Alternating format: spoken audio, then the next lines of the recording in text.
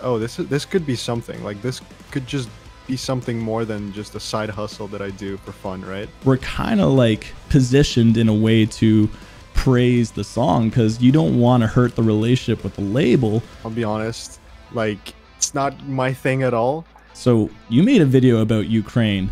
Yeah, I mean, politics they're everywhere. It's gonna be like a 4-hour long video.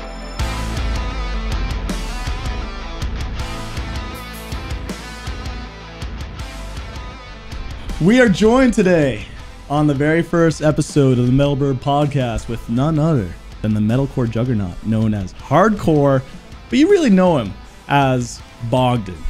He is right. He's one of the most special music reactor and reviewers dedicated to genuine reactions with no fluff, but also is famous for his Try Not to Headbang challenges and the Hardcore Awards.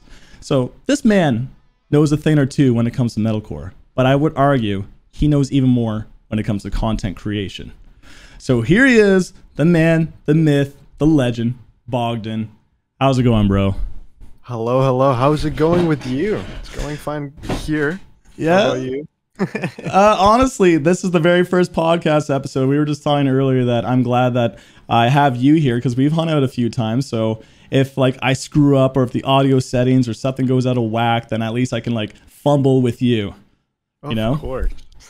Also the voice. All you want. Yeah, there definitely will be. Also, my voice is a little bit scratchy. I think because October was such a crazy month in terms of like music and stuff, and just constantly putting out so much content. Like I'm sure you can agree. Yeah, I've recently been feeling kind of sick. I think there's like a bug going around because all of my friends are also sick, and like my family's kind of sick. So my voice is not the best either, but you know. Dude, okay, we might have the same thing. Like I've been having it for like 5 days now, but I feel like part of it was just going too hard with like making content, and then also going out. Like Halloween just kind of happened, so I've been very busy socially. But you know, for you've been absolutely crushing it. You have been crushing it, sir, on YouTube. You are getting views, like the same amount of views as people who have like 500, 600,000 subscribers. Like your game is amazing. And I think my guess is, you know, you've got great thumbnails, you've got awesome titles. But I think there's two things. Now, correct me if I'm wrong, because I love to hear you elaborate on this, but I feel like it's also your consistency. You are very, very consistent, and I think you're also honing in on the metalcore audience. Do you agree? Do you see that as well? I definitely see that for the past year, especially my views kind of like shot up a lot, and I've been getting really like good consistent views, and I think it has to do with definitely thumbnails. I try to do them as simple as possible with just my big face on the side and then the whatever the content is I'm reacting to. I think a good thumbnail is definitely like a big percentage of success on YouTube, and also titles, of course. But honestly, to be quite fair with you, like I don't know why it's doing that. See, I am like the least professional YouTuber out there. I barely ever look at my analytics ever.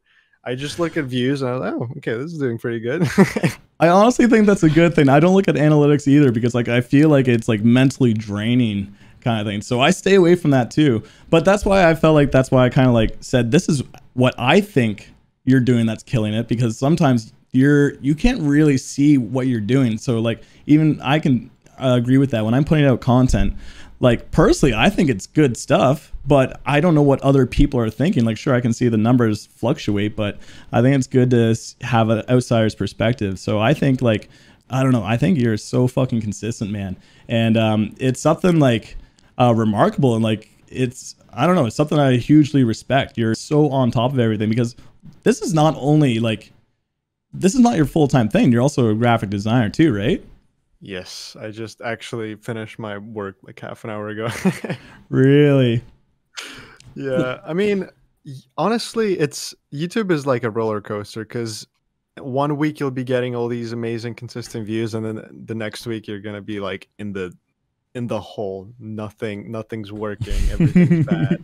Like, oh my god, I just need to quit. And it's like it's always like that, and that's kind of like the reality of being a content creator. You just kind of go with the up and downs, you know. It's really hard to keep up with it sometimes, but do your thing. that's that's what they always say, do your thing.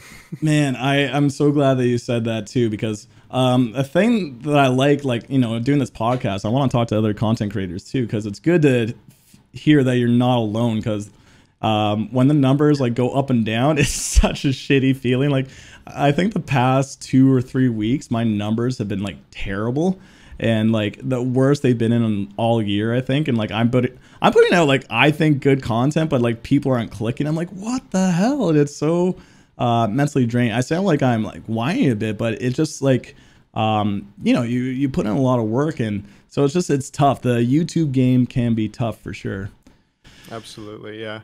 No, I mean, for the last week, I've also been getting kind of lower reviews than I usually get, and I think it's like a wave for everyone. You know, there's ups and downs, but I think it's like a matter of just finding a perfect formula of a thumbnail, a title, description, whatever you want to like, however you want to group it, and kind of finding whatever works best. And it's honestly sometimes it just doesn't work. Sometimes it works really great, and then it doesn't work the next time, and it's like, man, what is this? What is this job? I know, and it's even weird to call it a job too. Yeah, it's strange. But I mean, congrats to you for trying something new with this podcast thing. It's like, you know, it's like you said, you wanted to speak to a bunch of content creators. I think it's a great idea. It's just like, you know, usually it's going to be a bunch of content creators complaining about YouTube. Right now, yeah, I know, right? Well, I also want to talk to bands too and like get to know them a little bit better. But you work remotely, right? Doing graphic design? Yeah, so I've been working remotely since COVID too, and then I went full time with YouTube.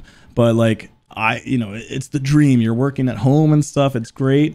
Like it sounds great on paper, but then you realize you kind of miss those in-person connections. So that's a huge reason why I'm starting this podcast. So like, you know, obviously just to talk to people, network, but also I think it's good for me to actually have conversations and get to know people a little bit better, because I kind of miss the water cooler talk from my old job and just shoot the shit. Like drama I didn't even care about from my old job. Like Susie from HR did what? Like, even though I didn't care at the time, but those little mundane things I actually miss a little bit. But yeah. I don't know if that's absolutely true. And I think it's an amazing thing to like kind of bring back that communication, especially if you're always at home, just in front of your computer, talking to yourself. That's yeah. I know. Great way to spice it up. I know. Yeah, you got like the Discord community, you got YouTube comments, but it's really you know, it's not the same as in-person kind of thing. But you know, when it comes to YouTube, like obviously we're talking about some of the challenges. So like, what has been like some of your biggest challenges doing your YouTube channel? Biggest challenges is probably trying new things, because I feel like there's a big problem with YouTube that you may have encountered before, and I'm sure a lot of other content creators have. And it's, you create a niche for yourself, a specific type of content that always gets clicks on your channel, and then when you try something different than what you usually do, like 90% of the time, it just tanks. There's no views, there's no comments, nothing. And it's like, usually you put in a ton of work into making that thing, whatever that is, and then it doesn't get like properly recognized by the audience, because the algorithm kind of recognizes, oh, this is a different type of content, I'm not going to recommend it as much. So definitely like trying new things on YouTube is really difficult when you've been doing the same thing for years and haven't really changed much. So that's like the biggest thing for me, because I want to do different kinds of content, but it's tough. It's tough to find that kind of motivation to you know, to break into something different. And yeah, that's been my biggest challenge anyway. Do you have any like specific ideas of things that you want to try doing? Yeah, I mean, I tried a couple of times to do more like talking type videos, kind of like a voiceover, um, like just pick a topic and talk about it, and it just did not work. And album reviews, I used to do those a long time ago. It it's just for some reason the only thing that works on my channel that gets consistent views is reactions, which I mean it makes sense because it's something I've been doing for the last 3 years, but like you know, it's kind of limiting, Oh, so to speak. it's very limiting. I can totally relate to that because like reactions are the only thing that really pull in views too. And I try to experiment at least like once a week with like a different kind of video, and it's so hit or miss. Sometimes like I think it's a great idea, like 10 bands that age like fine wine, because this is a good video to showcase some bands that people might not know that are still killing it. It tanked. And then it really sucks because I think some of the videos that do really well for me are the rage bait kind of videos. It's ones that are like 10 worst songs on best albums. And those those people are like, oh, what the hell? Do I say Bring Me the Horizon Ammo on it? So they're going to click on that because they see them in the thumbnail and it works. But like I make other content. Like I did, oh man, yesterday it was like a cringe challenge or trying to find the cringiest song ever. It was such a fun video. I had such a good time making that video, and like people on YouTube were just not clicking on it. Like, no, this is stupid. I want to see METALBIRB react to a breakdown for the millionth time. I'm like, oh. Yeah. But, Yeah, no, that's true. I mean, at least with you're actually trying to do all these new things, which I think with time will actually help you grow that kind of niche of your content a bit better. Because I feel like that's how YouTube works. You bang something out until it becomes a norm for you, and that's I guess when there's going to be a bit of a breakthrough in that kind of department. But yeah, oh, no, yeah. it's really important to try new things because if you lock yourself in, it's hell. I feel like that's kind of relatable to bands too. You know, like bands are always like when they go to concerts or something, they always have to play their hits and stuff. And like I can kind of relate to them because like it can get a little bit tiresome after some time. You want to try playing your new songs, but people don't give a shit about it. They want to hear your old stuff. So it's like just stick to reactions, METALBIRB. That's what we want. Like, or stick to reactions, Bogdan. But like, okay, besides that, you got the try not to headbang challenges and stuff. You are like the king of those videos, and also you are the OG when it comes to metalcore awards. Okay, the hardcore awards.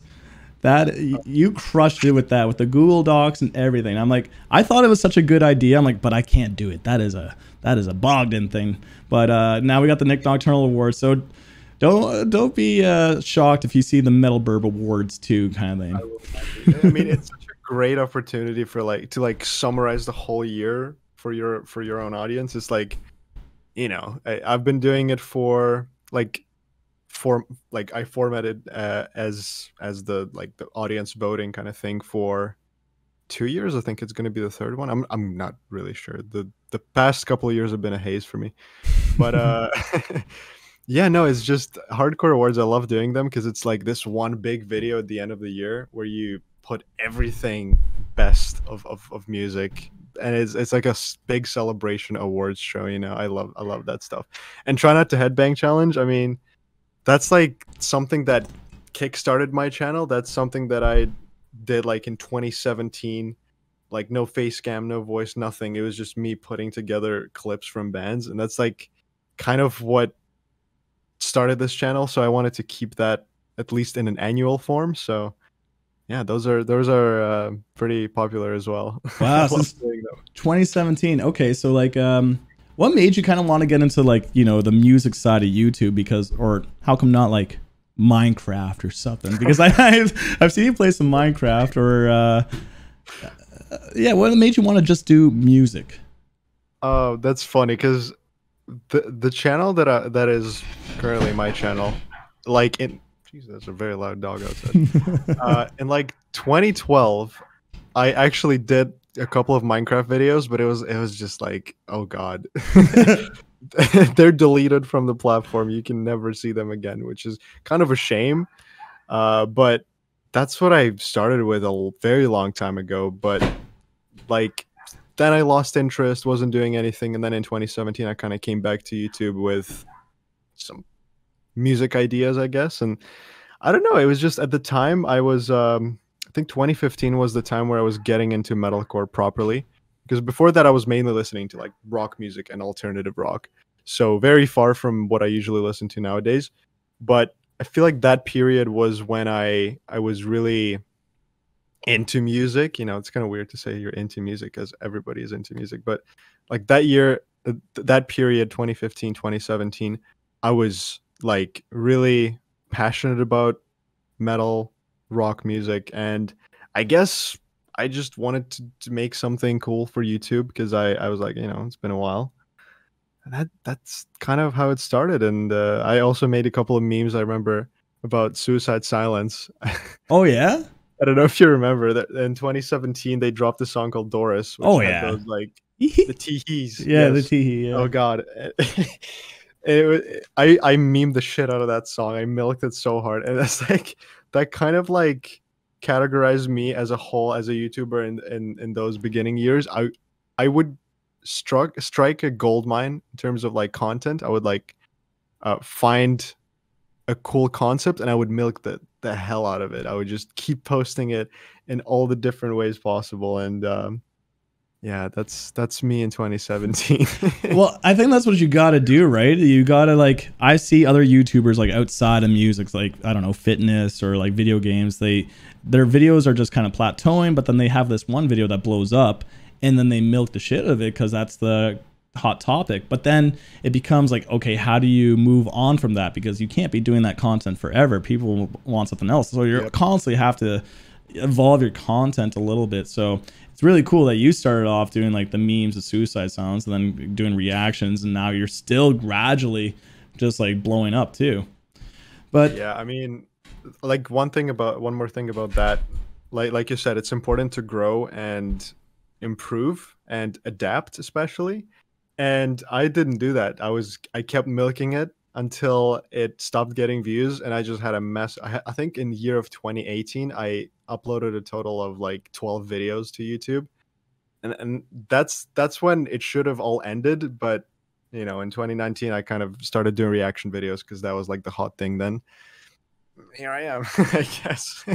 dude, it's so crazy. I know. I think 2019, or I think I started in 2019 too, because yeah, we were both watching Truant, and I saw potential with the content because I always hated reaction videos, and then I saw Truant doing it, and I kind of understood them. So when he stopped, I'm like, okay, this might be a cool way for me to hop on in and voice out my opinions about music. Yeah. But did you ever feel like, oh, like this guy's not reacting to music that I want to react to, I'll do it instead of him? Yep. Because you kind of like fill that gap with yourself. It's a weird way of thinking about it, but yeah. I know I really wanted to showcase the bands that I listen to and like talk about the more niche bands. I've always been really into more niche metalcore prog bands, and I think people realize that now, and that's why they're so shocked when I never listened to a Slipknot album, or I never even listened to a Linkin Park album, even though I obviously know who they are, but I just, you know, I'm like, but have you ever heard of a Mia Venera Landscape? Like that. Yeah. So I was into weird shit because I used to go into like the deep webs of like metalcore music, like sites and stuff, and just find like what people are talking about in these niche groups. But actually, I want to know what got you specifically into metalcore, because yeah, you were saying rock and alternative. Like, what are like some bands? Like, what is like the first band that got you into like rock, and then how'd you get introduced to the metalcore side of things?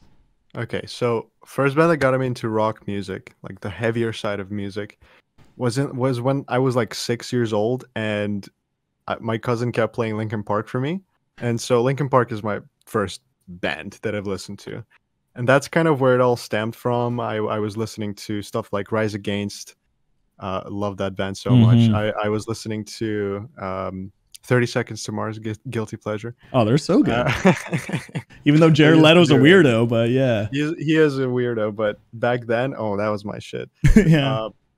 I don't know. There was this band called Skillet. I mean, they still are around. But I used to listen to them a lot too. And then in 2015, one of my best friends introduced me to this little band called the Mice and Men. and he played me a song by them called Glass Hearts, and it was off of the Restoring Forest album, and I was just like blown away. I was like, whoa, what is this? That's sort of when I started listening to metalcore.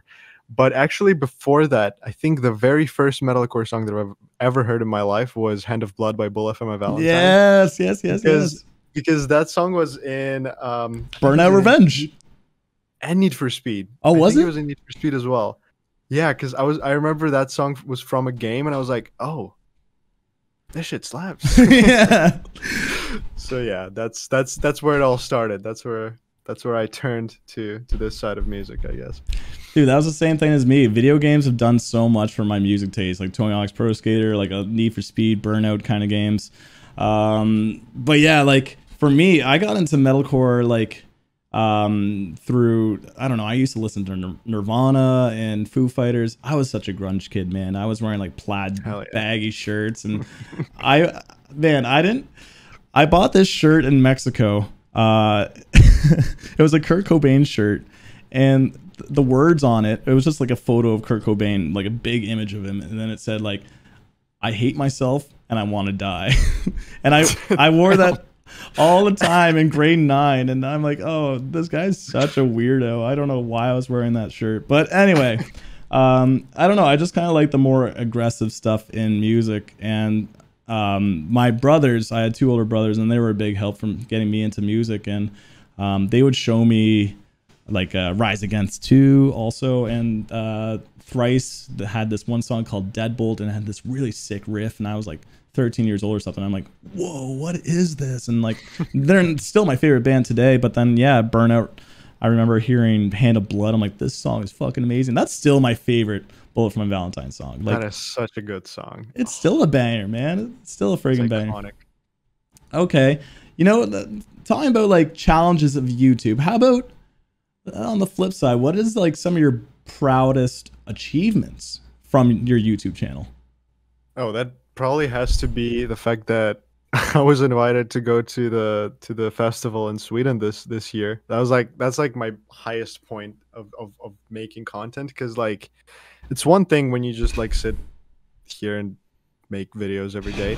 It's another thing when someone reaches out to you and like, yo, come over to Sweden and like hang out with us. And it's like, whoa, me making videos in my bedroom led to this, and it's like, damn, okay. So I think that's like the first point where I realized, oh, this could be something. Like this could just be something more than just a side hustle that I do for fun, right? So yeah, that's like my proudest point, the fact that I kind of grown to that mark. Hopefully there's more out there, but I mean, other things is definitely my Discord community, because I often think about like, dude, if there was no Discord, like there would have been no community for me. Like, yeah, there'd be people who regularly comment on my videos, but like I'm sure you can understand that as well, because you also have a Discord server. Like having that like close kind of community with like inside memes and whatnot is like so important, and it's like, you created it. It's like, whoa. Dude, that is actually my answer to the question too, is like the Discord community is something that I'm mind blown to, because before this I didn't know what like Discord was, and I know like other YouTubers were doing Discord, so I kind of like looked into it. I'm like, okay, I gotta learn Discord, so I just went with the flow. Got, you know, a whole bunch of my patrons to go on it. Now it's just public to anyone really, but it was just so cool to actually get to know these people and their personalities, and also, yeah, we share memes, and I feel like these people actually know my sense of humor, and the people on YouTube I don't really think grasp who I am really, but the Discord server is a lot more special in that regard, because yeah, we like shoot the shit, we talk, we have yeah, we have like a mental health channel, because like in the first week of doing the Discord, I'm like, okay, I need to set something up where people can vent, because I think it's really important, because like I don't want people just like laugh. I want people to really open up and be vulnerable when they need to. So I set the mental health channel, and dude, it was crazy to see so many people open up right away, and you know, actually becoming or bonding over some similar issues that people are having, because yeah, no one is really alone in some of their feelings. So it's really cool to see that. And like, holy shit, it sounds like a little bit egotistical, but like, holy shit, I created that. I created this. Like, like so I totally agree. That is one of the best achievements I've done too. But like, the fact that you went to like Sweden to do that is awesome. And I know we've already talked about it, but you know, the people listening haven't really heard about it. But you know, you got to interview some bands. Like the traveling was like a little bit rocky from what I remember, but I don't know if you want to like talk about your experience a little bit more. And like, I mean, it was like the first ever trip that I've had in a bunch of years. Like before that, I was just here in Toronto the whole time, high school, college, work. And this was like the first time I actually got out of the country to like go do something. And so it was definitely stressful also because, you know, I was kind of going there on the premise that I was going to, you know, interview some bands as well. And it was like, I've never done this before. Like they're all like famous people. And I listen to their music. Like I don't want to fanboy over them, but like it was just a lot. And also like, yeah, like you said, the traveling was really, really rocky for me. My flight to Stockholm got canceled when I was stuck in Berlin. So thankfully I have really good friends in Berlin who helped me. But you know, there was a lot of stress in it for sure.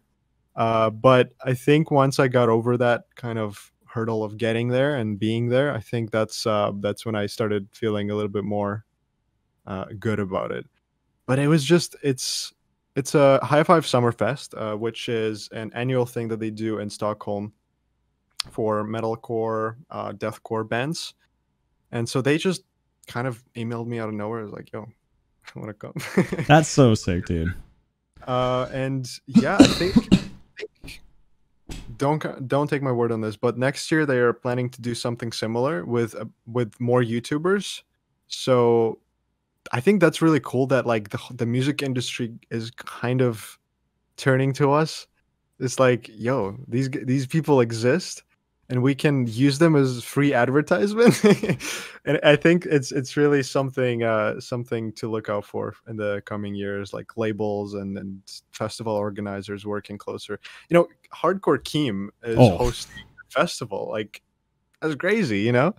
Yeah. Like you a couple of years ago you wouldn't think about like anything like this between a group of like labels, artists, and like some guys that make random videos on the internet, that kind of partnership. And here we are. So yeah, it's great. Oh, it's crazy. Yeah, Keem is absolutely killing it. He's a social media machine. But I hate the word, but really, you know, we're not just YouTubers, we're influencers. Yeah. It's such a lame word, but it's true. Like, you know, a lot of our opinions can influence some of our audience into, or like our music taste and stuff. So like finally, it's great that labels are recognizing us, taking you to friggin' festivals, taking you to different countries. It's just mind blowing. It is. By the way, if Rise Records, Epitaph Records, or whoever, come on, hook me up. Let's go on. Let's go to Italy or something. That'd be so sick. But, you know, talking about labels, it's really cool that they're working with us and like seeing what we bring to the table. But, you know, I've mentioned it to you before, my feelings on this, but how do you feel about, you know, labels now working with reactors and sending songs early to remove the copyright? Because I think one of the faults in that is that we're kind of like positioned in a way to praise the song, because you don't want to hurt the relationship with the label, but you also need to be true to yourself. So how do you really position yourself in that kind of way? That's very true. That's a very like good way of thinking about it, because there's that relationship, you're kind of have an incentive to be positive about something. And it's really hard because sometimes, I'll be honest, like it's not my thing at all. But like I feel like I have to do it to keep up the good relationship with the label. And it's weird, but I've kind of learned to just overcome that feeling. It's kind of strange because I used to do like paid reactions a long time ago for smaller bands, like just to feature them on the channel, and I've stopped doing that because I kind of just realized that it's not really healthy to like take money for something and then you kind of feel like you have to be positive about it. Like you kind of feel like they'd feel bad if they paid for something. And it's a similar thing with labels too. But in my experience, they don't really care as long as you don't like hate the band like personally or something. But yeah, it's definitely, there's definitely something there to incentivize you to be a little bit more positively receptive to these. I don't know. I've just kind of been trying to stay a bit more critical because I feel a couple of years back I noticed, or a year back I noticed that I was just liking everything, even though it wasn't quite my thing. So now I'm trying my best to like explain my feelings towards a song or another, like truthfully to how I think of it, right? Even if it's sent through by a label. That kind of thing. This is why I like your reactions, and I think this is why your audience really likes your reactions too, is because people crave that authenticity. You know, there's only so many times that if someone keeps seeing someone like every song, like something's up a little bit. And like, sure, there's like YouTubers like Kia Jeebs. Do you ever watch him, Kia Jeebs? He's an old man composer. That's his like video title. He does more like prog kind of stuff, I guess. I think I know what you're talking about. Yeah, well, he talks about videos. He makes videos saying like, "Oh, I don't really feel inclined to make criticism because, like, you know, it's their art form. I'm just here to kind of break it down." And I totally see that argument too. But I think there's something to be said, especially if you're well versed in music or if you know a lot of music, like you too, Bogdan. Like, you know so many bands, so you have credibility with your opinions. But I think criticism can go a long way and help provide feedback because a lot of these bands before us, like before Reactors, were just kind of using websites and stuff, but you don't really know the person behind the website, behind the review. But I think you get to know our personality, you get to know our taste a little bit, and you build that trust. And I think even then our criticism is even more valuable. And that's if you're respectful. Like if you're kind of like a dickhead, like, oh, this song is shit, like, then okay, like you're not a good reviewer. But if you can provide some quality feedback, then I think that does a lot. And like, dude, some of the fan bases cannot handle it. I think bands can handle it better than fan bases, but like you say one negative thing about like a Lorna Shore song, holy shit, or something, like it goes, people go absolutely nuts. But they do. How do you deal with YouTube comments? Like, I remember you saying you read all of them, and I'm like, I'm shocked that you read all of them, man. I have to, man. It's like it's a little notification on my phone. I have to read it, you know. It's like someone took the time out of their day to write me a couple of words. Like, I have to. And most of the time it's like, yo, react to this band. But sometimes it'd be actually interesting ideas and thoughts about a single song that I'm reacting to, or criticism. I really love reading criticism comments because, you know, I think they provide so much more value than someone saying like, oh, I love your video. Like, it sounds kind of like an asshole thing to say, but that's like kind of true. Like criticism about your videos or criticism about the song? Yeah, specifically criticism about what I'm doing. And I feel like sometimes it would just be like just straight up like dumb hate. But sometimes it'd be something really like actual thoughtful, interesting, and I take that and I try to like think about ways to improve something. I think a long time ago someone told me about like fucking camera ISO whatever because my videos were super grainy, and I was like, oh shit, you're right. And yeah, stuff like that sometimes is really helpful. I kind of lost my train of thought. Well, dude, your camera quality is amazing. You took that advice and you use it, because look at my camera quality in comparison to yours. Yours is like, yours looks good too. I don't know what you're talking about. I don't know. Maybe it's the lighting or something, but yeah, no, like I feel like in terms like quality, you're absolutely crushing it from audio. Another thing is your audio is really good, and that's really hard for me to get. And like I've seen criticism too, and I value that criticism where it's just like, hey dude, pop the filter on your Shure or something because like it's a little too bassy. I'm like, oh shit, that's good feedback. I'll try that.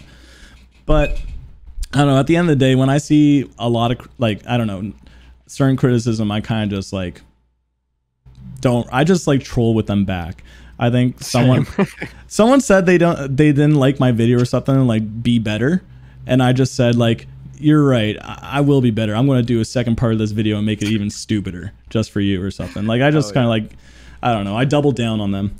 Yeah, I like to do that sometimes. I think like one of the dumbest things that I've read this year was it was a reaction to one of the Motionless in White singles, and I think I wasn't really happy with the song. I think I didn't really like it.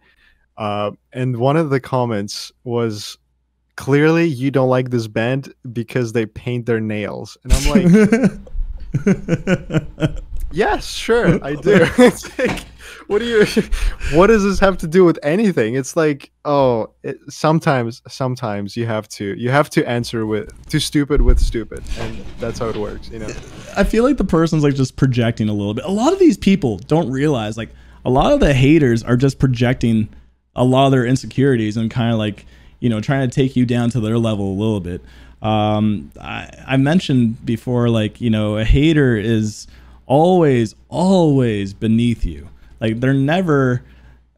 Do you see like friggin' Bill Gates or when Steve Jobs was around getting bothered by tiny little commenters? Like no, they're like people that are below them that are trying to bring them down to a level. So you don't even give them the time of day. But one of my favorite features that YouTube has that no other social media platform has, and that is you click on those 3 little dots on the right, you open up the settings or whatever, and then you say hide user from channel. And all you do is you click. If someone's a real D-bag, if someone's like, you see a pattern with this guy constantly just being a shithead, you click hide user from channel, which means they're not blocked. They're still commenting on your videos, but no one can see their comments. You can't even see their comments. So they're in like comment hell. It's like a Black Mirror episode for them, and they're just alone in their world just commenting. And they think everyone's seen it, but no one can. That's one of the best features that YouTube has ever implemented. That's a really interesting feature. Yeah, it's literally Black Mirror. Yeah, they're just kind of venting on their own in your comment section. It's really and like they're helping the algorithm too, man. True. You know, say if YouTube goes to shit, there's like the platform completely just. What's the word I'm looking for? Implodes. It just implodes. What would you do? Would you move over to TikTok? Would you move over to Vimeo? Vimeo. Or would you just stop? Would you just stop the whole thing? Yeah, Vimeo. Dude, you pay $250 a year to upload to their stupid platform. It's insane. Same. It's wow. But honestly, like, I don't know. I would just cry a little bit. But because it's such a big part of my life. It's like that's just the way it is, you know. I wake up, I think about YouTube. So if it just disappears one day, I'm like, oh damn, I have a lot more free time, first of all. Second of all, like, yeah, like what do I do now? I mean, I still have Twitch, but Twitch is a fraction of what I do on YouTube, right? I do that. I think you do a lot more frequent streams. I stream only once a week. And even still, I sometimes cancel streams for the dumbest reasons because I just don't like feel up for it. Streaming's tough, man. It's really tough because I think I've told you this before. Sitting in front of a computer for 9 hours at your 9-to-5 job, and then sitting in front of a computer for another 9 hours for your YouTube job is really mentally challenging, especially streams, because you just have to be there for however many hours and entertain. But I mean, Twitch is still going to be around, I guess. Logically, if YouTube disappears, then there's going to be a huge chunk of people moving to another platform. You kind of move with them. That's my logical answer to that idea. But I don't know. Maybe I'll just focus on other things in life that aren't YouTube. It's hard to say. So that's where I'm kind of like leaning at. Would you continue just like graphic design, or would you continue in music? Like, let's get to know Bogdan and his full-time job, because like I know the thing is I know you're a graphic designer, by, first of all, with your thumbnails, you don't do drop shadows. I know in like the graphic design world, drop shadows are frowned upon. I know that, dude. They're really bad. I never use a drop shadow feature. Like this is nerd talk, but if you want to do a shadow, there's so many other better ways to do it than drop shadow. But anyways, yeah, I mean, I've graduated last year, so I've been at my job for a year as a graphic designer. Thank you. As a graphic designer, and it's been pretty cool. It's like it's a job where I just kind of sit in front of a computer and make pretty pictures, right? And it's sometimes a bit mentally draining, especially because, like, once again, I'm sitting in front of a computer for hours. But I'm very lucky to have this job in this industry because, again, first of all, it allows me to do something that I like doing. Second of all, it allows me to work on YouTube as well because there's a lot of intersection between the two. Because, like you said, thumbnails, YouTube headers, whatever, Twitch overlays, like I do all that stuff myself, and I apply a lot of the knowledge that I've received from like graphic design experience. And yeah, it's really useful because, like, for example, you're a guitarist, you play guitar, you use that experience in your reviews when you review guitar work and riffs and stuff. So that's like everybody has their niche, their interests, and it's really important to know how to apply them properly into the content that you're making. So exactly that's the way I'm looking at it. Exactly. Like, yeah, I know from the marketing world, I did digital marketing and exactly, yeah, and I would do graphic design too, but like I'm not at your level. I was like, I forced myself to learn graphic design because like my employer or something would ask me like, oh, like, can you make this up for us? I'm like, I don't know how, but I'll like look up a YouTube video and then kind of fool around with Photoshop. And then I just kind of learned Photoshop by doing a whole bunch of things like that. And but yeah, I use all that experience towards like, you know, thumbnails and also like SEO for, you know, making clickable titles and stuff. But also like, I feel like SEO is not even that important for titles lately anymore. Like I think it's more about just how clickable is the title. It doesn't even matter if like the specific keywords aren't there as much. I don't know. Have you noticed that too? Yeah, the best way to get views is like pick a song that everybody loves and then call it, "Is this awful?" question mark. And then everybody's gonna click. They're like, huh, "What the hell?" And then you love the song in the video, and it's kind of like a clickbait. But yeah, you know, I love what Richard is doing. Richard Johnren, his titles and his thumbnails are so funny because it's always like punny, right? He always makes puns with the titles. And something smart that he does, with smaller bands, smaller artists, it's kind of hard to get reception views from smaller names because nobody knows who they are. So something smart that he does is he doesn't name the band in the title, but he kind of like hints at what it sounds like the theme. I think that's very smart. I think it works really well. I've never done that personally. I always put the artist in the title just because I don't know, consistency. Yeah, something like that. But titles are really important. Yeah. No, it's funny that you mentioned Richards too, because I noticed when he started doing a change to his titles, and I'm like, damn, it is clickable. Everybody started doing that. Yeah, like Nick Nocturnal is doing that as well. Like, yeah, it's so clickable, and like I've done that a couple times too myself. I think the best title I've ever came up with was Spirit Box kind of sounds like garbage now. And like question mark. That is so good. That is so good. Oh my god. So many people were like pissed in the comments, but then like later watched my review and they're like, "Oh, I get it. You're talking about the band garbage." Garbage. Oh, okay. Yeah. Dude, okay, we were talking about, I'm going back on the conversation a little bit. We were talking about like, you know, putting in 9 hours on your full-time job and then 9 hours YouTube. How do you deal with burnout? How do you deal with your mental health? Because like we don't have to delve into this if you don't want, but I do remember you taking a break a couple months ago, and like I'm not sure exactly why, but like I feel like a lot of people don't realize, you know, from my own personal experience, YouTube is like a lot mentally. You're because you also said when you wake up, you think of YouTube. I do too. You think of YouTube, you go to bed, you think of YouTube. It's not just putting up a video. It's like there's so much more to that. You manage the community. Also, I'm trying to focus on other social media platforms, but also like you're looking at numbers and you get so swept up by all these things that it's just like it's mentally just taxing. So I'm wondering, like, what do you do to better yourself mentally and not feel burnout? I mean, considering the amount of breaks I've taken, I'm probably not the best person to ask, but honestly, just I've started doing things outside of YouTube and work. I started going to the gym recently, which really helps mentally. You know, when you do some other things outside of what you usually do, it's not directly like doing something about your YouTube creation process, whatever. It's just doing something outside that helps you feel better about yourself, and I feel like that affects both work and YouTube. So that's my short answer. Long answer, to just like take breaks. Like you're not a machine. We're always gonna burn out. Like that's just how humans are, you know. Like no matter how much you love the videos that you're making, eventually you're gonna start kind of hating yourself a little bit and need to take a little break. Like that's normal, I feel. So I think especially for people who are starting out, and it's really tough starting out when you have like no basis or no like audience yet.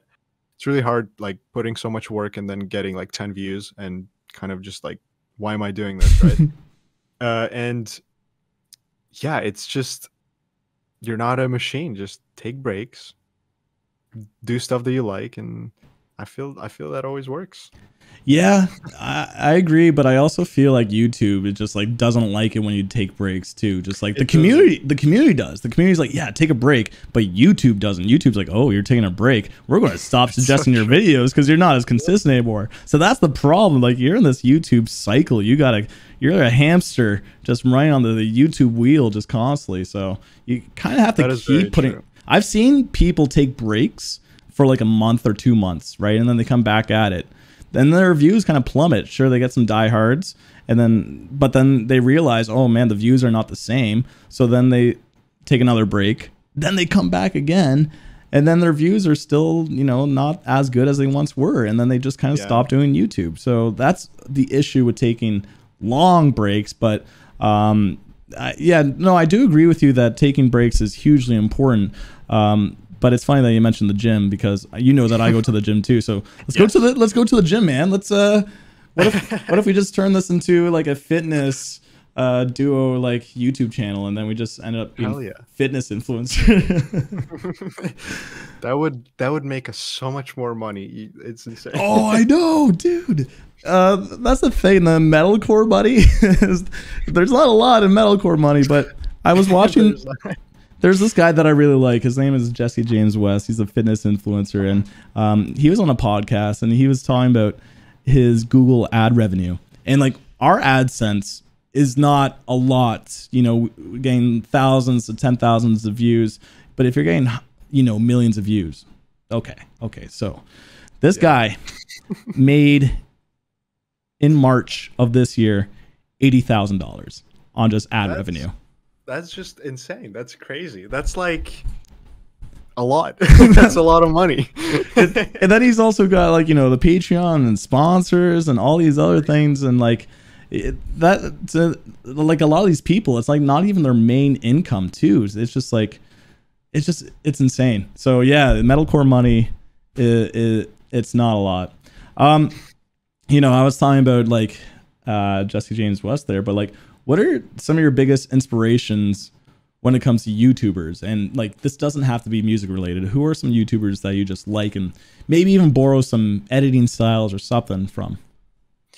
I mean, the most obvious answer for me is probably PewDiePie, because I've been watching him since before I knew how to speak English properly. Oh, really? That guy has been a part of my life for a very long time. I used to always I still watch his videos. I think.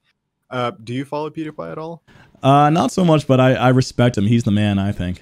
Yeah, like recently he did the move to Japan, and he talked a little bit about content creation and how he just kind of he retired from his usual content, and now he's just doing basically whatever he wants. And like that's such a power move because like the man has achieved everything on YouTube and now he can do whatever the hell he wants. He reviews books, he films vlogs in Japan. It's like dude's living the dream, and it's really inspiring. Like he's had a lot of controversies, of course, and over the years, like he's been canceled a bunch of times. But you know, the way this guy is able to adapt to different eras of YouTube, you know, from gaming to like TikTok reactions to whatever the hell he's doing now, it's like that's to me super inspiring. And he seems like a very genuine, simple guy to me, and that's what I really always respected about him, that he never really changed, in my opinion. Because like I've been watching him since 2012 ish, and to me it seems like the core character of him never really changed. But more specifically, editing and like some of the humor and whatnot. I've been watching a lot of Ludwig, who's been blowing up on Twitch before, now on YouTube, and yeah, I watch him a lot. He's probably currently my favorite content creator, so definitely another inspiration right there for me. Oh, I've seen his face around, but I never really watched his videos. I just see his face in thumbnails and stuff. He did this like subathon like a couple of years back on Twitch, where he would stream like for as long as people kept subbing, so every sub would add like another couple of seconds, and people kept subbing, and he ended up being live for like a month. Really?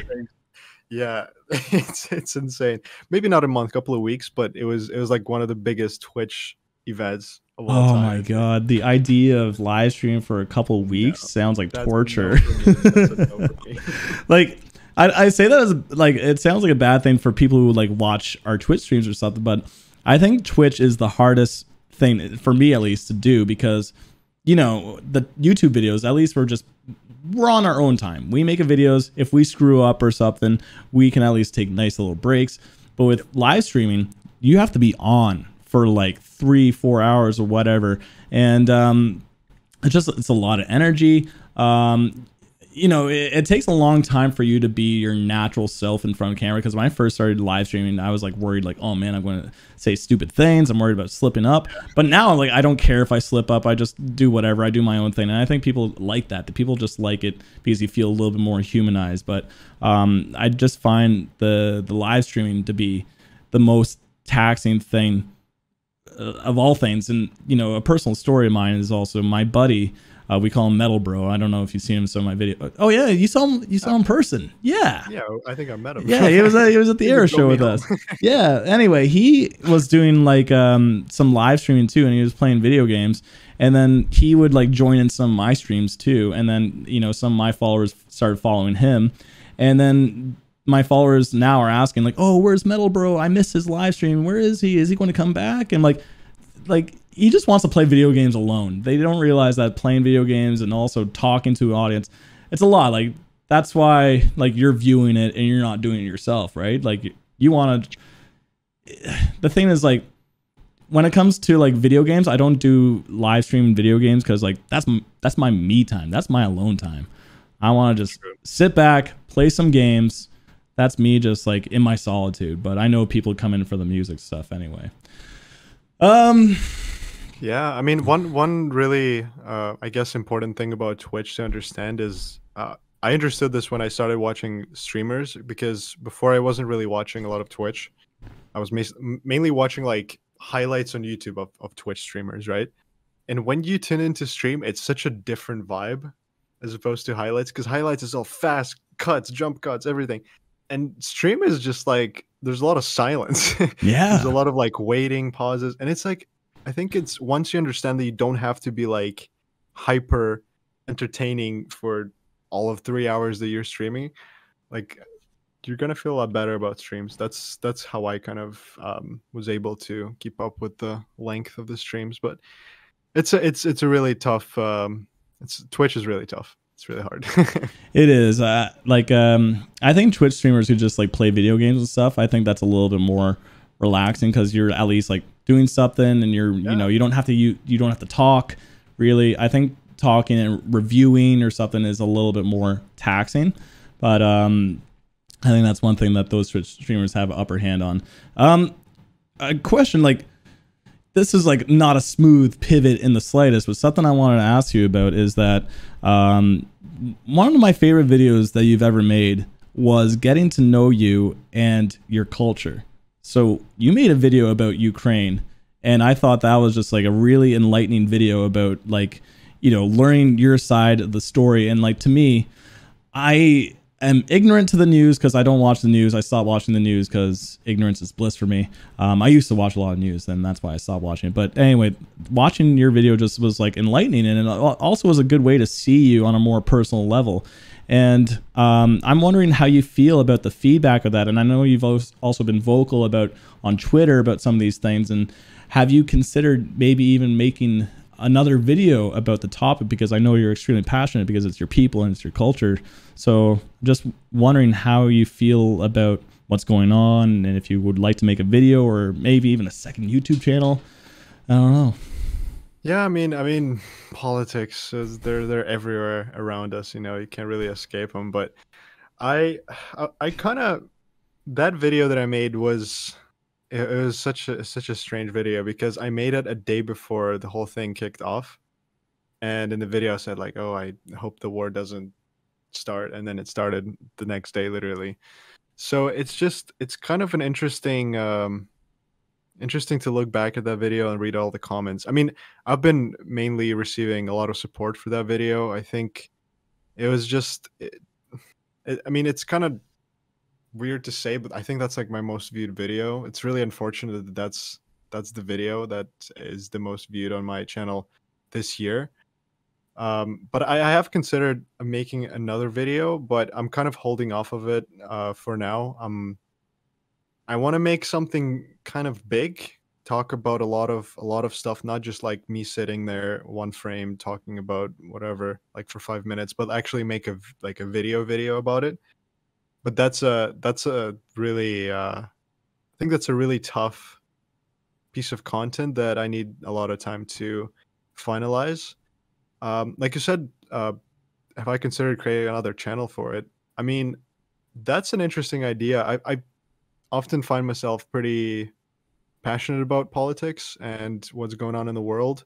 I feel like I would be able to talk about that as my main stream of content. Something to consider, something I haven't really thought about all that well. And yeah, it's just, I'll see whatever it takes me, you know. Yeah. We'll see how it goes. But I do have plans of making another video about that situation, and hopefully it comes out soon, but we'll see how it goes. Yeah, I think if you do tackle it, I think it would be a really good video because there's already the challenge in place of making the video you're already kind of mentioning. And some videos that I made, some of my most challenging videos ended up being my most liked, like, you know, the Finn McKenty one that I made. I didn't want to put that out there, but it was really, I felt very passionate about it and people really resonate with that video. Another one was my mental health video. You know, I wanted to, obviously I've already mentioned mental health a few times on this podcast, so because it's important to me. So, you know, putting that video out there, I'm like, oh shit, like I'm so vulnerable, I don't know. And then I did it, and then people loved it. I'm like, okay. So that's where I'm getting at with your video, that once you do decide to do it, and you know, I think people will really like it. Yeah, it's been surprising how positively some of the pieces of content that I release are like positively recepted by people when I expect something completely opposite. So I think yeah, I totally relate to that. Yeah, and I totally relate to mental health being important. I mean, mental health is such a, I have a video on the back burner about mental health, but I couldn't get to it for such a long time, but it's somewhere in the making. I know. Maybe one day. Exactly. You don't want to be vulnerable because people have like a certain idea of you, and if you showcase a little too much, I don't know, like I totally understand, and that's why when I mentioned that video being one of the hardest I had to publish, I'm glad I did it, but it wasn't easy. It wasn't easy to do that. All right. So thank you for just kind of like taking the time here. We're at an hour. I still got some questions here, but yeah, of course. Shoot away. All right, so we're going to finish the podcast with some fun questions. I got some fun questions to ask you, and then after that, I like fun. well, I also asked my Discord for some questions because they know that we were having a podcast, and so I got some of them to ask some questions. And by the way, for people who are listening, it's going to be moving to Patreon now because I thought that was a good idea to have extra perks. So sorry, Discord peeps, but Patreon is going to have that perk now. But okay, so for the fun question numero uno, we got top 3 favorite bands. Oh God, Jesus Christ! Is there a time limit? Oh my God. Probably. Let's see, Linkin Park. Okay. I really love Linkin Park to death. Were you upset when I said Hybrid Theory? I've never listened to it fully. I was, but at the same time, I'm excited. Have you listened to it already? I think. Yeah, I made album reactions to Meteora too. I'm happy you got to experience it, and like after such a long time. Okay. But yeah, Linkin Park. Okay. Currently, The Devil Wears Prada. Nice. God, I love them so much. What else? What else? It's really hard. There's so many bands. There's too many bands. They need to make less bands. What if it's top 5? Oh my God. That makes it harder? No, that makes it harder. Because, no. It doesn't have to be like, ranked. It could be just like in that group, maybe. Okay. Linkin Park, Silent Planet, The Devil Wears Prada, North Lane, and then Parkway Drive. No. No, okay. I used to be, not anymore. Not anymore. I've that kind new of album, fallen off of them. I've been really enjoying Era. Oh. I think I've been sleeping on them for a long time, and I've recently rediscovered my love for them. So Era as my 5th pick. Nice, and they're such good dudes too. They are. Obviously, they're the best. Yes. Yeah, we had a good time hanging out with them. All right, cool. I think Linkin Park is the biggest surprise for me. I didn't know that they meant that much to you, because you just do reactions to the new bands, right? So it's cool to hear you and your love for like the old bands. Dude, I've been digging so much new metal lately, like early 2000s. I've been listening to Deftones, Korn, Limp Bizkit. I'm not ashamed to admit it. It's such a cool era of music. I've been really listening to it lately. So. Yeah, that was one genre of music that I couldn't get into. That's why I never listened to Slipknot and stuff or Korn. But also Deftones. Holy shit, I fucking love Deftones now. I never really properly gave them a listen, even though I saw them live back in the day. But yeah, they're great. Okay, top 3 favorite movies. Jesus Christ, my God. These are the hardest questions. Dude, I asked you about Ukraine, I asked you about mental health, but talk about movies. Oh shit. Okay, movies. I really love The Shining by Stanley Kubrick. Nice. I think that's like one of my favorite movies just because of how revolutionary it is. I don't want to get into it because I'm a nerd. No, I get it, dude. Get into it. I'm a nerd too, man. So famously, this movie I think this movie was the first use of a like a proper gimbal of a camera, and so they were able to achieve like revolutionary like shots at the time, and like running through the maze and everything, and the camera is like super smooth. You weren't able to achieve that before, but they did it with that movie, and it was like, holy shit. That's why it still holds up. Yeah, absolutely. And I mean, the actors in it, Jack Nicholson, incredible. I really love Blade Runner. I'm gonna put both of them, like the first one and the 2049, in one, because I really love those movies purely visually. I think the story is really good in both of them. I think that's like one of the most underrated stories ever told in cinema. But visually, it's probably the best looking movies I've ever seen in my life, especially the second one. So if you love the visual spectacle, go watch Blade Runner. Dude, that's so sick. Your movie taste so far is awesome. I love I never saw the first Blade Runner, but the second one, it was shot amazingly too, and just like the visuals and CGI and everything was just like incredible. Also the music too was really cool. Yeah. And for my last pick, I'm gonna go a little weird. Shrek 2. Unironically, it has one of the best climaxes of all time. Like that dance scene at the end with like when they're all fighting, when they're storming the castle. You know, it's crazy. Shrek 2 is a masterpiece. But yeah, those are my three favorites. Oh, dude, I don't remember Shrek 2. It's been so long, but I did watch Shrek 1 like a year ago, and it was like surprisingly like a lot better than how I remembered it. Like I can see where you're going with this, man. Shrek 2 is a masterpiece. You should rewatch it as soon as possible. I'm more like Toy Story and like Wall-E if we're talking about like animated movies. Wall-E is such a good movie. Oh. I've never gone into Toy Story, but Wall-E is I love Wall-E so much. I watched that movie like 10 times. Yeah, like I love how like the first 45 minutes of that movie is just like no like words. I don't know. I think it just visually just does so much. It's also very scary that it's a realistic outlook on our future, but oh, I know, right? I know. It's so true. Okay. Now, the last one of these top threes. Top 3 favorite foods. Oh, okay. That should be easy. This one's easy. I really love pizza. I mean, it's a very mellow answer. I know everybody says pizza, but pizza is like one of the best inventions of humankind. Mm-hmm. It's like bread with shit on top of it, and you can cut it into pieces and eat it without, like, it's crazy. It's a really amazing invention. Yeah. I love pizza. I love pineapple on pizza. Yeah.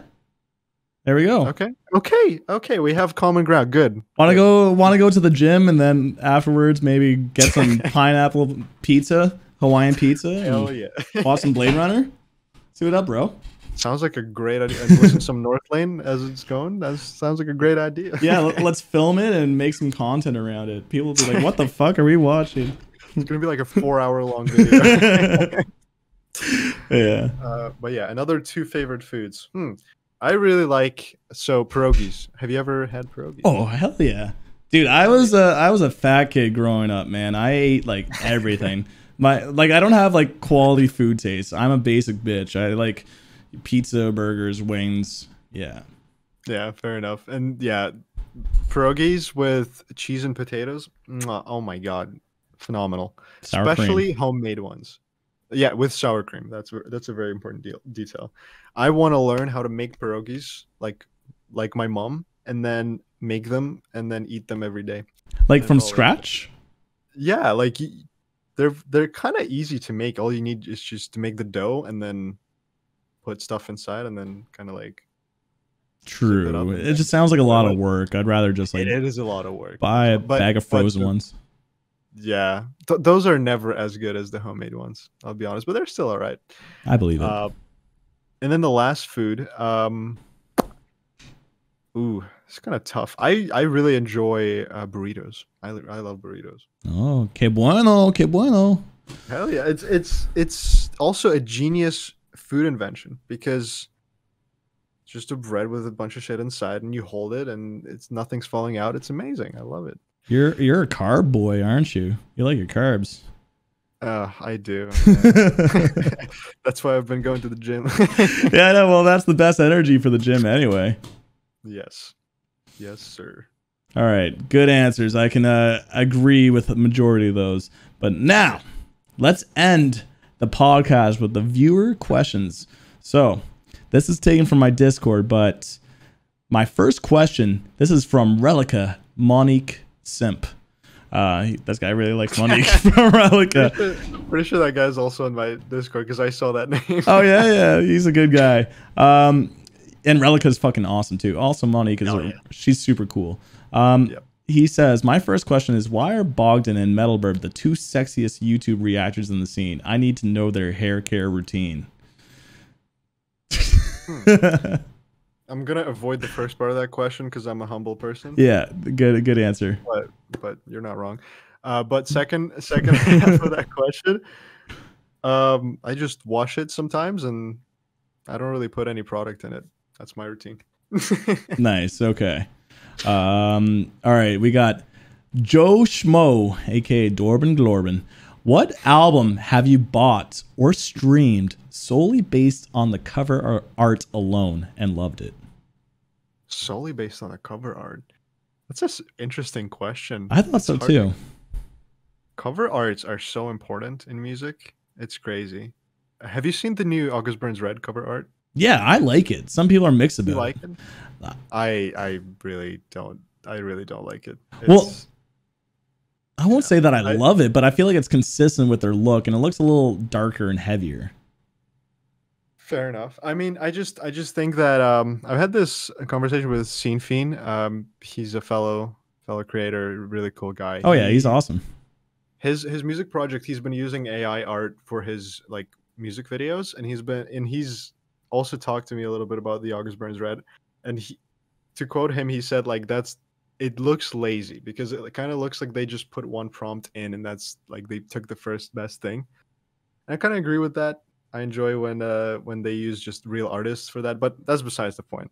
So to come back to the question, I really like. Have you listened to Zeal and Ardor this year? No, but I've heard a couple songs. They're weird. They are strange, and it's not particularly my kind of music, but I'm fascinated by the cover art. It's just like two hands. Yep. Yeah, they have the two. It's like black and white, right? Yeah, it's super simple, and for some reason it's really stuck with me. And I'm always like, whenever I listen to their music, like, oh, that's that cover art. Yeah. I don't know. I guess that's the album. That's my pick for that. I really love black and white covers. They're very effective sometimes. Really, eh? For me, I love like landscapes. And actually, I mentioned the band earlier, but Mia Venera Landscape. They got like this weird dark hill, and it's like green tint. And like off in the distance, you just see like a little smokestack. I don't know. It's just something a little bit like unsettling and mysterious. Those are album arts that I kind of gravitate towards. It's really cool. Yeah. All right. Evie Nuggets, aka Danny. What's the first band that got you into deathcore? And I think he said this because he knows you're not a big deathcore person. I feel like I already know the answer, but take it away, Bogdan. Is your answer Whitechapel? No, it wasn't. Okay, then you're not correct because it's Whitechapel. Oh, I thought it was Fit for Autopsy. That's a good one. But Whitechapel got me first, I'm pretty sure. I think Mark of the Blade was like the first album that I listened to by them, and I was a fan ever since. So that's like the first deathcore album that I liked. Fit for an Autopsy is fucking amazing though. So both good answers. I'll take two. Whitechapel and Fit for an Autopsy. There you nice. Go. I know, dude. Kin was such a good album.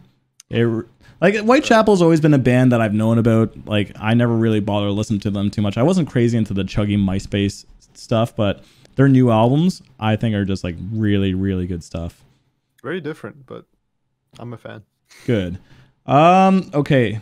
I got to pull this one up on my phone, but Psychonaut Tom says, you mentioned many times that you have Ukrainian roots. Do you often check Ukrainian music out? Can you recommend some bands or artists other than Ginger, Slava, Ukraini?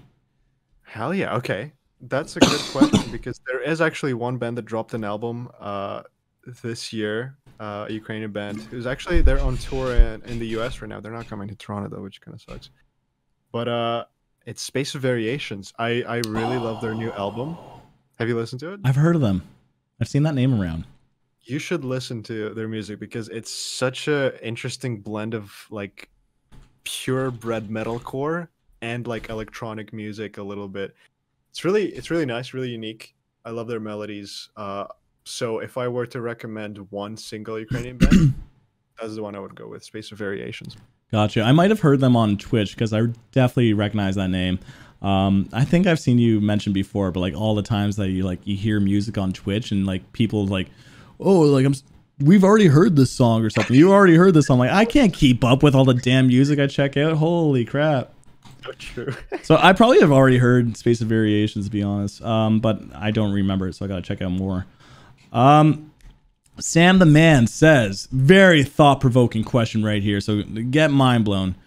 Coke or Pepsi? Coke. I mean, oh hell yeah, bro. Hell yeah. Pepsi's just not quite there, you know. It is what it is, man. There we go. And I think this is actually the last one. Hunter, aka Baby, he says, what inspired Hardcore to be involved in the metal reaction game? Like, what are some reasons that made him want to put metal content for the metal community? I feel like we kind of already talked about this.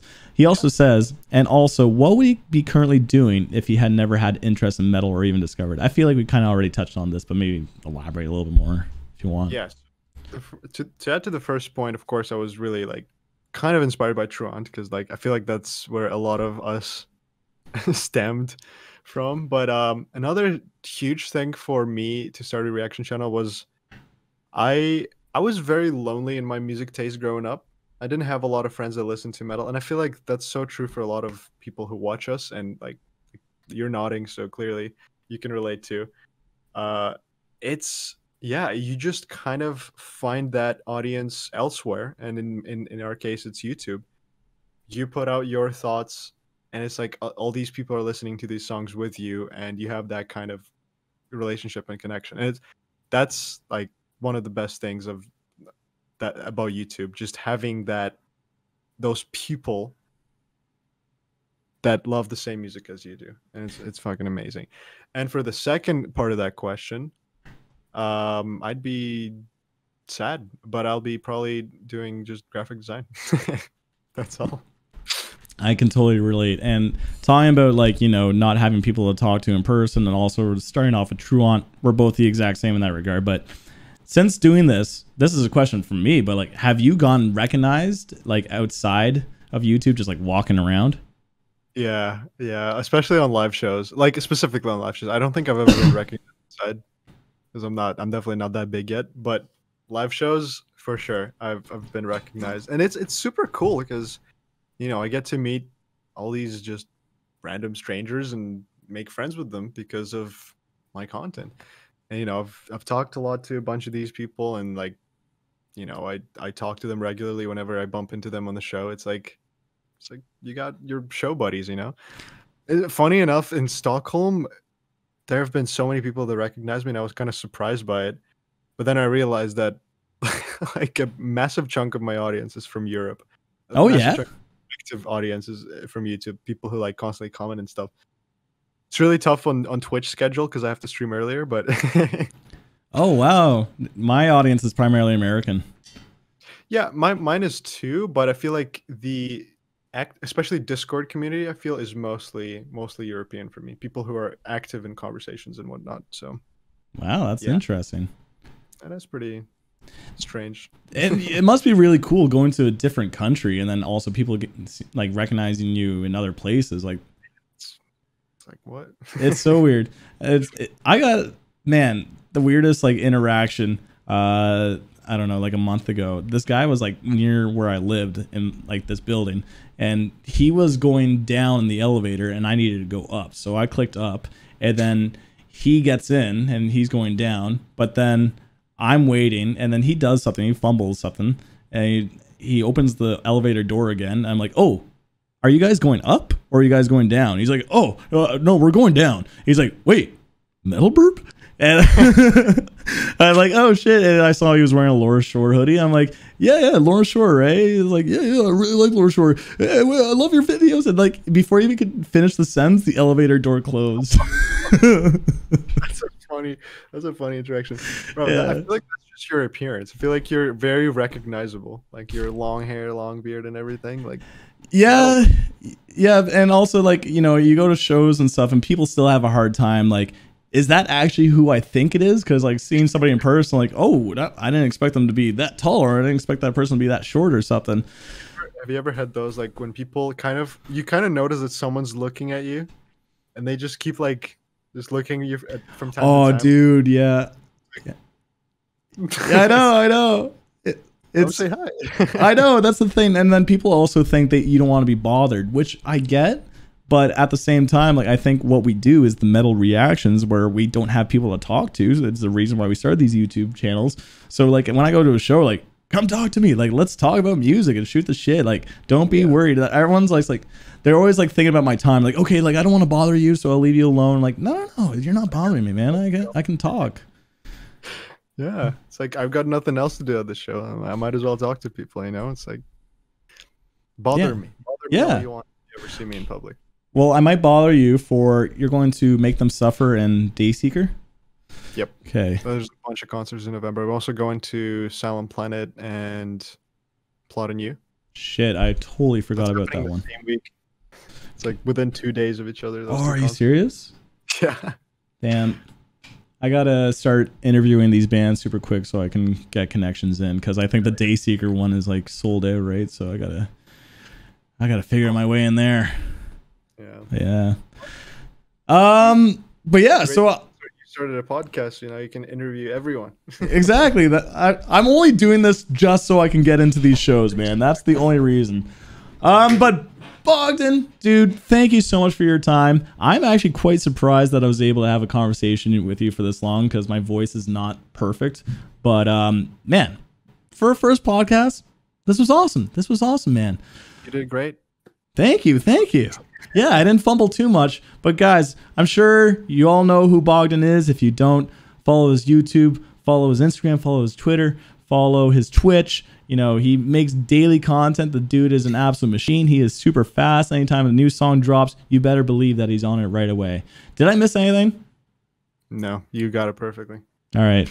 Well, dude, thank you so much for your time. I appreciate it. But enjoy the rest of your night. You too. And you too. Peace. All right.